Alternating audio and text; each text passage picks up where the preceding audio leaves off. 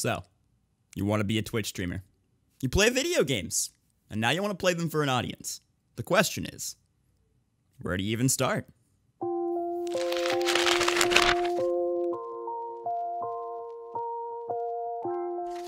Today's video is something that I see as sort of a rite of passage for anybody that wants to make content to help other streamers. If you're gonna teach people how to be successful on Twitch, you gotta teach them how to stream in the first place. Which, technically, I already did. But it's been 4 years, and I think I can do better. And speaking of streaming on Twitch, I do stream every Tuesday, Thursday, Saturday, and Sunday over on my Twitch channel. Link is always in the description. And let's get to it. First things first, this video is for OBS Studio and not Streamlabs OBS. While setting up Streamlabs OBS is very similar to setting up OBS Studio, there are a few personal reasons why I don't use Streamlabs OBS, nor do I recommend it, that I will get into towards the end of the video. So, before we do anything, you need to download and install OBS, so go ahead and go to obsproject.com, click on the Windows icon, and... Do I really need to go over this part? Can I trust you to download and install a program? Okay, good. So you've downloaded it, you've installed it, you open it up, and this is what you get. You got this big blank black box right here.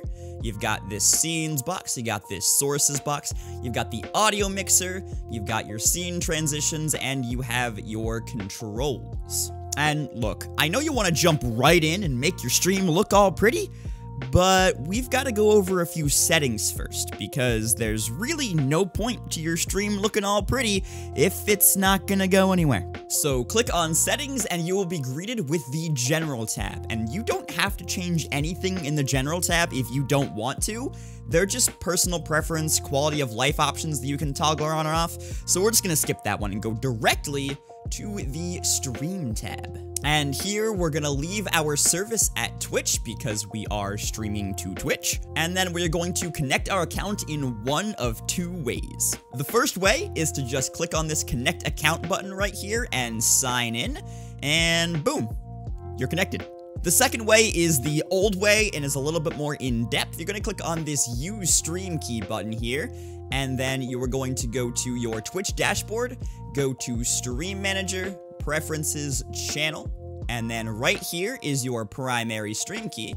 So go ahead and copy that, go over to OBS again, and paste that in the dialog box. And once again, boom, you're connected.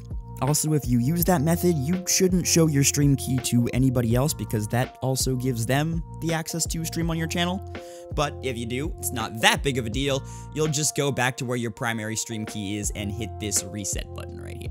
Moving on to the output tab, you're going to want to change the output mode from simple to advanced because that is going to allow you to stream and record with different settings at the same time. For your encoder, provided you've got an NVIDIA graphics card, you've got two options. You've got X264, which uses your CPU to encode the stream, or you've got the NVIDIA NVENC encoder, which uses a special processor on your graphics card to encode the stream. I would highly recommend using the NVIDIA NVENC if you have the option. That way it frees up your processor to do everything else that you're throwing at it while you're streaming. For rescale output, you're going to want to check that and then move this all the way down to 852 by 480. And I know I'm going to get some flack for telling you to stream in 480p, but there is a very, very good reason for it. As a brand new streamer, you don't get Twitch's quality options, and as such, you don't want to alienate potential viewers with subpar internet by streaming at a resolution and bitrate that's way too high for their internet to handle. The resolution and bitrate that you set in OBS is going to be the resolution and bitrate that Twitch displays your stream at, and is going to be the only option that your viewers have. And trust me, you will get many more people leaving your stream if they can't watch it than you will get people complaining that you're streaming at 480p.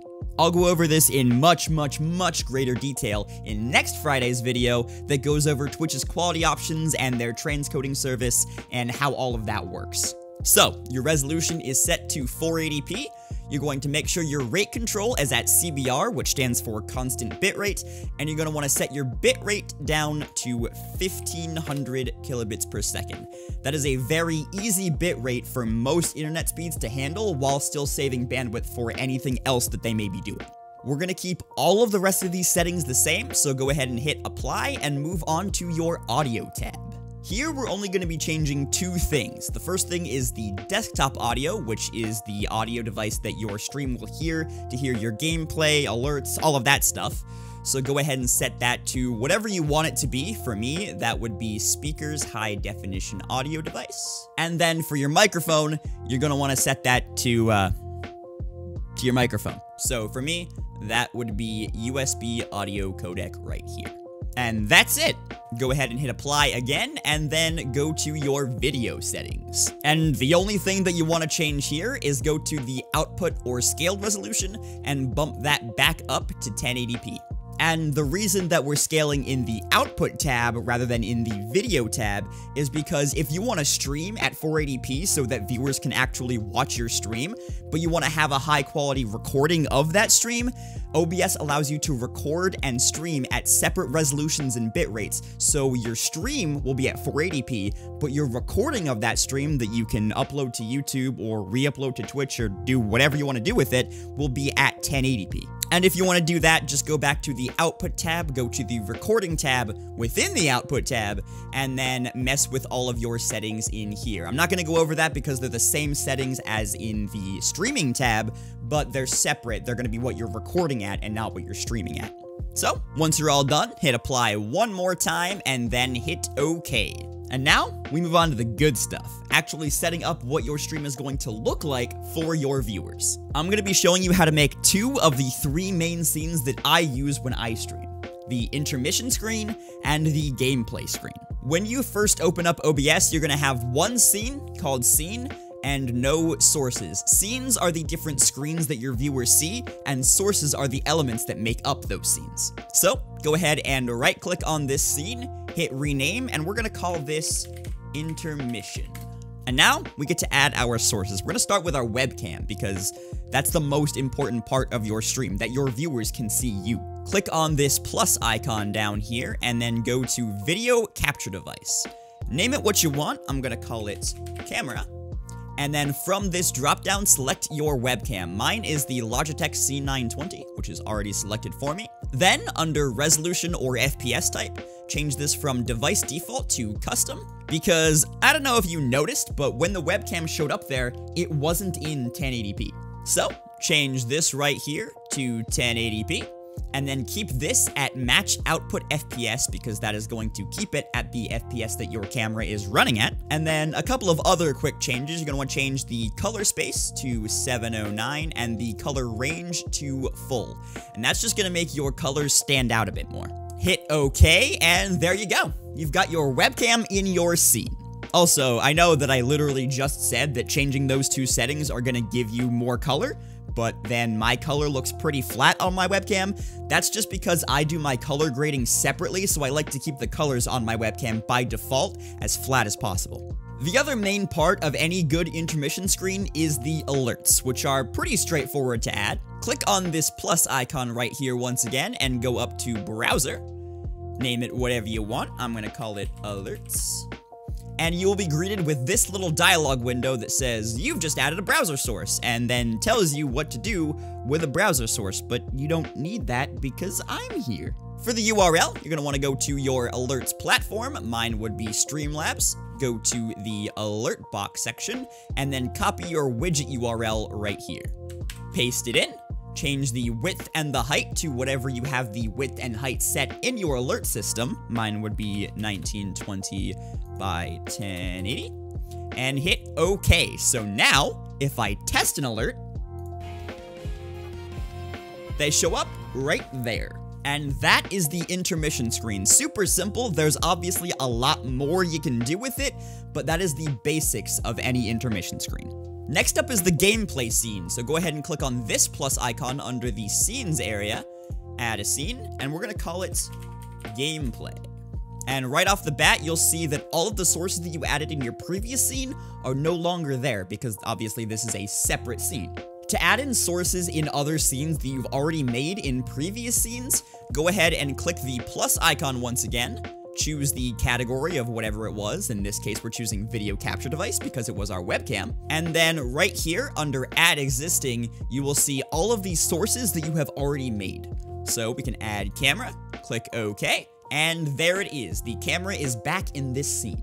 But this is your gameplay screen and not your intermission screen, so the camera probably shouldn't take up the whole thing. To scale it down, simply click on any one of these grabby dongles and drag it down to whatever size you want it to be, and then move it to wherever you want it to be. And there you go. Your webcam is now in the location that you want it to be in your gameplay screen. To add the alerts back in, just do the same exact thing. Click on the plus, go to browser, click add existing, and then add your alerts. And once again, if we test an alert, it shows up in this scene as well. And the final part of your gameplay screen is your actual gameplay. Go ahead and click on the plus icon and choose display capture. Name it whatever you want. We're gonna call it game. And then in this dropdown, choose the monitor that your games are going to be on. For me, I'm gonna choose display 3. Right now, that's just showing Adobe Audition, which is recording my voice, but that's just because that's what's on this monitor right now. Very important, uncheck capture cursor here, and then hit OK, because if you leave capture cursor checked, if you accidentally leave your cursor on your game while you're playing, the stream is going to see that, and you're going to get 1,000 comments in your chat going, move your cursor, cursor's on the screen, and you don't want that. But now you'll see that since we added our game, the alerts and the camera are no longer showing up. And that is because the game is on top of the camera here in the same way that the game is on top of the camera in your sources list. Think of your sources as a stack. Whatever's on top of the stack is what you're going to see first. So since you want the webcam and the alerts on top of the gameplay, you're going to put the webcam and the alerts on top of the gameplay. So there you go. You've got your gameplay scene and you've got your intermission screen. And when you switch between the two, you've got this nice crossfade effect between them. And if you don't like that, feel free to change them in the scene transition options over here. One last thing to go over, and that is the audio mixer over here. In it, you'll notice that we have 3 different audio devices. We have our microphone, and our desktop audio, which we set up in the settings earlier, and then we also have the audio from our camera. If you add a source that also has audio associated with it, that source will not only appear in your sources box, but also in the audio mixer. But because we already have our microphone picking up our voice, we don't want the webcam audio in here. To get rid of it, all you have to do is click on this, which mutes it, and then click on the gear, and hit hide, and that'll take it out of your audio mixer. So now we're left with just the desktop or game audio and the microphone. And typically, you want your microphone to be louder than your desktop audio. So just grab the slider underneath desktop audio and drag it down to where you feel it's a good balance with your microphone. And this will take some adjusting and fine-tuning to figure out what a good balance is, so I would recommend either doing some test recordings or doing a test stream on an alternate account before you go live on your main account for the first time. And that is all you need to start your first stream. You've got your settings configured, you've got your gameplay scene, you've got your intermission screen, you've got your audio balanced.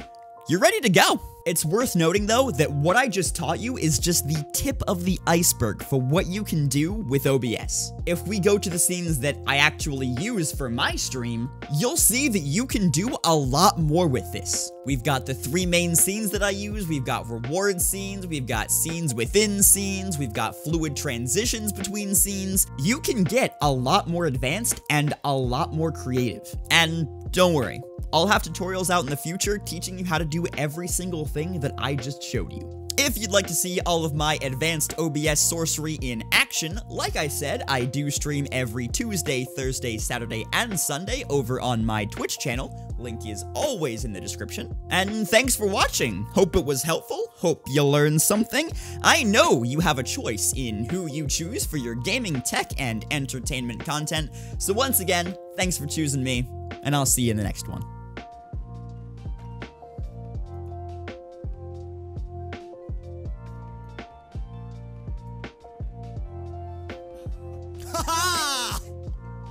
No.